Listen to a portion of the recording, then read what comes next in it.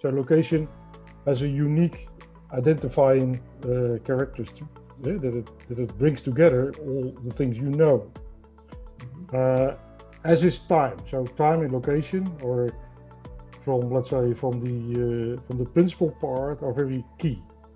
When you talk about location data interoperability, so now let's say there's a shift towards let's say lowering the thresholds to get access to location data, whether it is in your car, whether it is in your home, whether it is when you have to develop a plan for a region or for a country.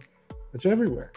So interoperability now will be defined again, but now how to make it as easy as possible to be reused by any kind of applications, any kind of devices, which is far beyond this idea of, let's say, software interoperability. As usually we say, everything is happens somewhere. So this location or importance of location, with this sentence we could explain also that information about location are in the center or in the heart of tomorrow's global digital society.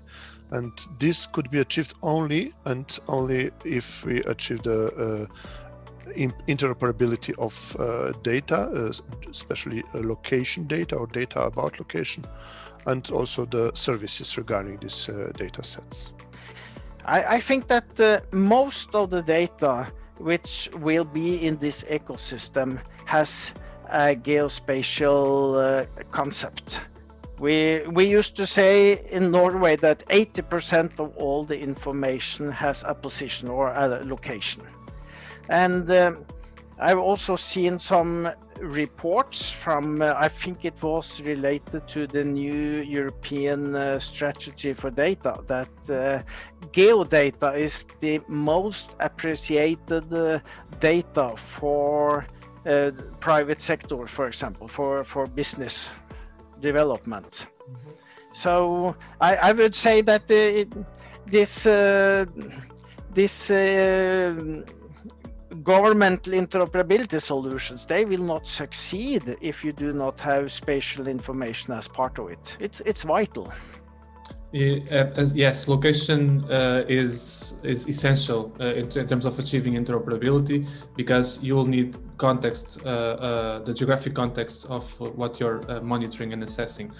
So picking up on the previous examples of smart parking and smart traffic, if you are looking into parking in a central downtown area and you're looking into the traffic of entering a city or exiting a city and at the highway, you'll see that those are different mobility patterns. So you really need to understand the source of origin of the context and the location of your sources of information, not only geographically but also in terms of time. So location in time is also essential to understand what we're thinking. But picking up on the proper term here, I believe that knowing exactly where the data comes from, where it was originated, what's the source of it, it really helps on cleaning up the data and analyzing it for a proper use case for intelligence and even artificial intelligence. Being able to visualize and utilize any information, having such a location support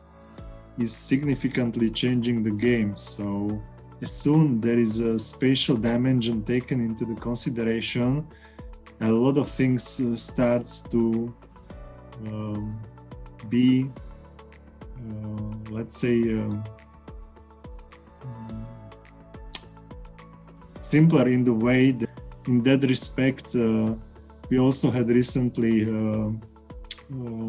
sort of survey on national level about the demand of all potential stakeholders. It means from citizens to business, academia, and the results really confirmed the importance and the demand for the location data, which is another evidence.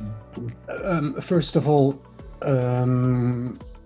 location can be used in other applications. So if the interoperability is guaranteed, it can be used in other application as a first as an interesting add-on, and furthermore as a wealth and a real data trove.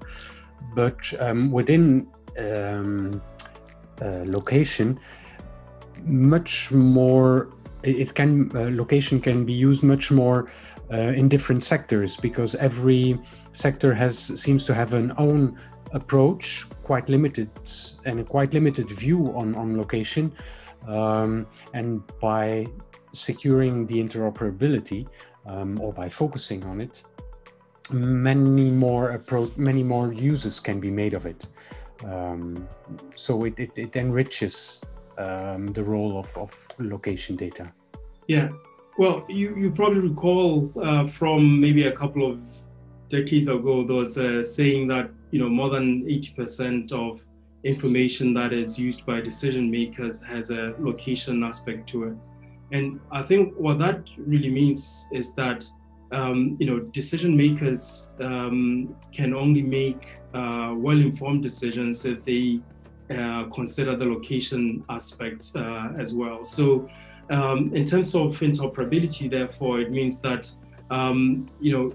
if one ignores the location aspects of data, they risk making ill-informed decisions.